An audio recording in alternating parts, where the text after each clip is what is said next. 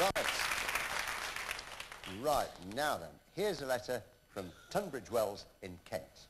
Dear Mr. Savile, please can you fix it for my daughter Jackie to become a VIP? She is flying to Adelaide, South Australia, from Heathrow on the 3rd of July to meet her sister again after nearly 11 years apart. Jackie will have just completed 9 O-levels at school and will stay down under to await the results. She has flown before, but only on a package tour from Gatwick. I would love to see her face if she could actually go into the VIP's lounge at Heathrow and feel happier as she is travelling alone. At 16 years they may seem grown up, but not to Mum and Dad. Hoping to hear from you. Yours most sincerely, Jackie's mum, Betty Brigginshaw.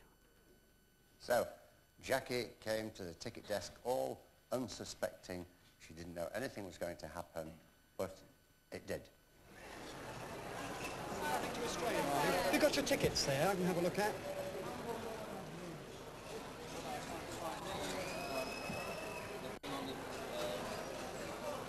Here.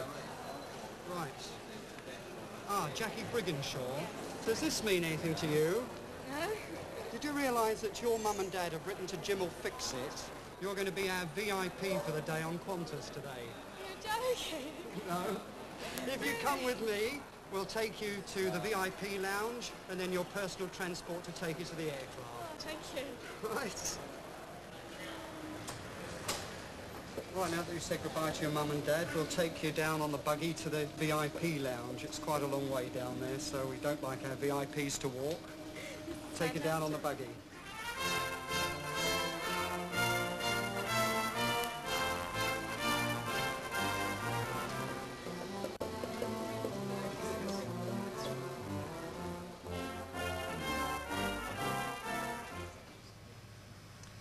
You are, Jackie. There's a drink for you. Oh, thank you. Sit here and relax while all the bustle's going on in the terminal, and we'll wait for your limousine to take you to the aircraft.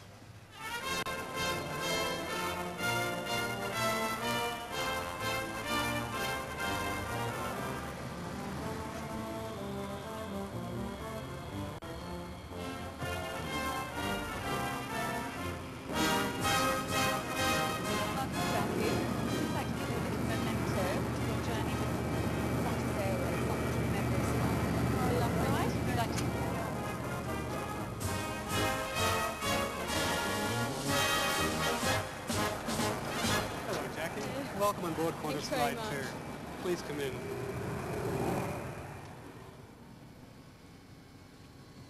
Jackie, here's our first class galley where all the food's cooked for the flight. If you'd like to come through here, I'll show you our business class cabin. You can see the seats look nice and comfortable. Lovely and wide, aren't they? Would you like to try them? Oh, yes, Try please. this one. Oh, it's lovely. How does that feel? Oh, lovely. Very comfortable. Well, come with me and I'll show you another cabin and some more of the aircraft.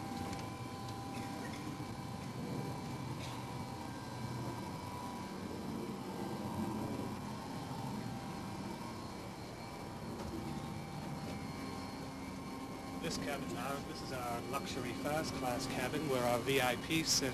Why don't you try that seat? Try it for size. Oh, that's nice. Nice? Yeah, lovely. Good. Yes. Have a look at this. Lift your legs. Oh, How does that feel? Nice? yes. Try this. How's that? Oh, yeah, stay Do you here. think you could relax there all the way to Adelaide? Oh, I could, easily. Well, because you're a VIP, you're going to. Oh, Have a nice flight. Thank you very much.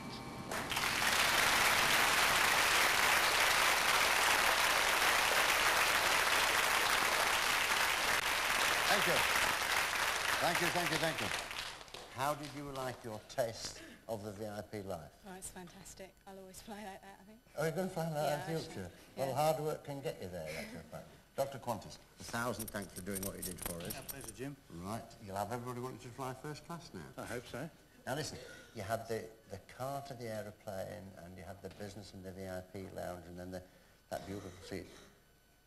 Was it what you expected it to be? You know what I mean? Look. Oh, it's much better. They looked after you so well.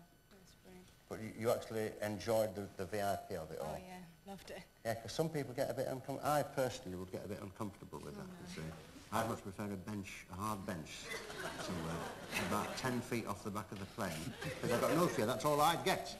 All I'd get is a hard bench 10 feet off the back of the plane, and you got all that good, fabulous gear, and quite rightly so as well, because you deserve it. Dr. Qantas, would you like to just give her Jim will fix it badge, please, if I might ask you? Hey.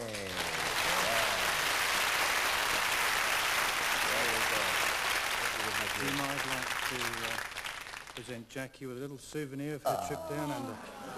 Is that for her? Yes. Oh, thank you very much. A pleasure.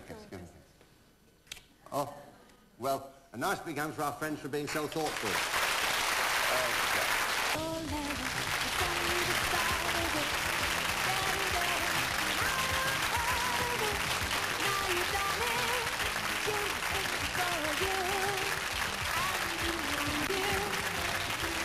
Something that you always wanna do, the one thing that you always wanna do. Now you've done it, just for you, and you, and you.